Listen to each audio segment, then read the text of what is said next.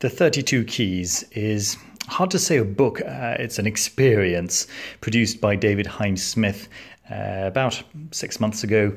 And it's absolutely gorgeous. I couldn't not make a video to show you. It comes in two parts. As you can see, there's this tuck box full of cards. And these are not some kind of oracle or some kind of tarot or anything like this. They are cards for contemplation. What this is an entire system for introducing the loftier aspects of the Kabbalah. David Chaim Smith lives in seclusion. He's you could say he's a hermit, and he writes books on a regular basis based on his mystical experiences, trying to give the reader an idea of in what direction to search to find similar experiences to his own. Now, this particular one is the third in a series of books. The series is called The Lightning Flash of Aleph. Book 1 is still in print. Book 2 is out of print altogether. But there's nothing on the cover to suggest that it is a book number 3. And so that, I think, really shouldn't bother anyone who has not got volumes 1 or 2, just the way I haven't. I'm, by the way, looking at volume 1 because this really is so lovely. Now, my guess is that if you're watching this video, you know already what this is all about. And you're just wanting to have a look at the quality of the book. So let me give you a look at that. Now, the book itself has got this dust cover. Now, the dust cover is very thick. It's French folded. The paper itself is this waxy paper, so it's the kind that you can sponge down without any worries. You know, yes, it's going to pick up fingerprints, but you can just wipe them down with a maybe not a sponge, but you know, a cloth, and literally nothing will remain. The book itself is covered in this very nice cloth. The design on the cover is the 32 keys on the front and on the back. Okay, so that's the totality of the keys that are contained. But those are not the only illustrations that are in the book.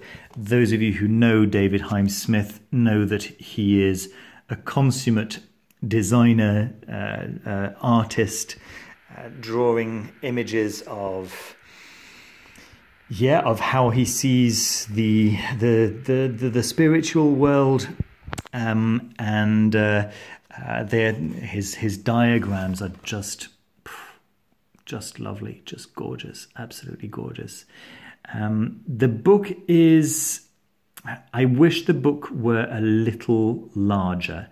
I am not ashamed to admit that I've used a magnifying glass for some of these inscriptions. You can see, compared to my hand, it's not the biggest book in the world. Yeah, so there we go. And then the cards, however, they really are, in comparison, quite quite huge for cards, right? There we go. What else can I show you? There is a short introduction. 18 pages or so, talking about how to practice. So the practice takes part in 3 phases. There's a first exercise that lasts 10 to 20 minutes, a second exercise, same thing, 10 to 20 minutes, and a third exercise, 10 to 20 minutes. The first exercise, you take one card and you work with this one card for 9 days in a row. And then after 9 days, you'll be using the next card. Right. So first exercise, you take it and you look at it and you observe it and you try to interpret it with your active, intelligent mind. Right. Then part 2, you close your eyes and you visualize the card, and you continue. You do that. He calls it in non-conceptual silence, and then the third exercise is where you just make your mind as blank as it possibly can be, and see what arises after having just spent 20 to 40 minutes contemplating this particular aspect. So what he says is that these are not like the tree of life, where the tree of life just shows one aspect of Kabbalah in each one. No, he says that in here, each card represents the whole. Right? Each card, in fact, you could look at one card and get the full picture. So yeah, that's an interesting concept.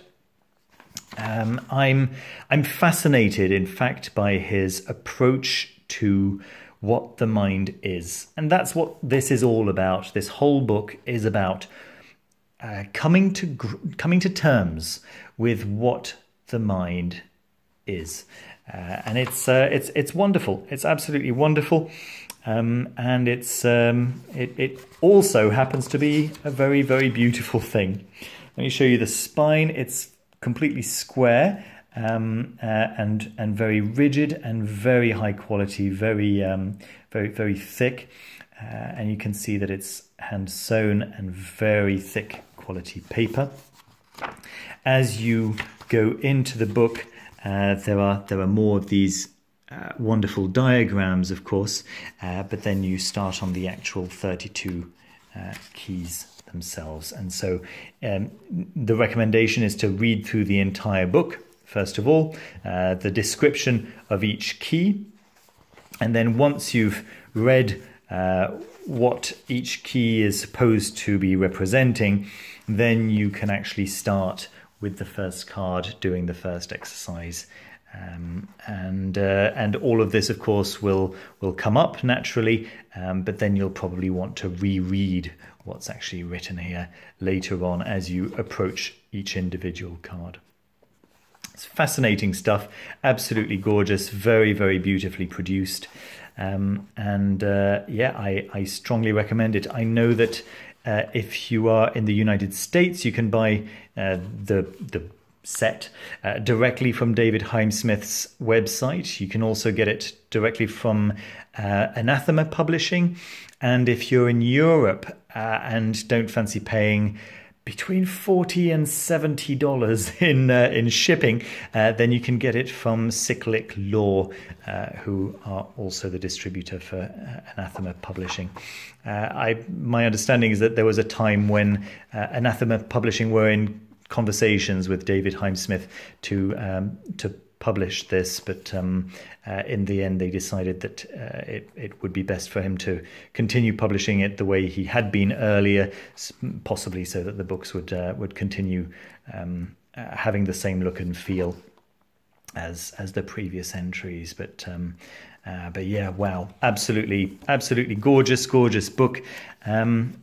Yeah, I hope that that's been a useful introduction to some of you. And yeah, don't forget to leave a thumbs up and subscribe down below. Let me show you the tuck box very quickly. The tuck box is great because it opens very, very easily. It's so many tuck boxes have got slits on the side there to keep it closed, and then you have to in fact destroy it a little in order to open. No, this just works really, really nicely, and opens and closes like a charm, and closes completely, as you can see, without any trouble.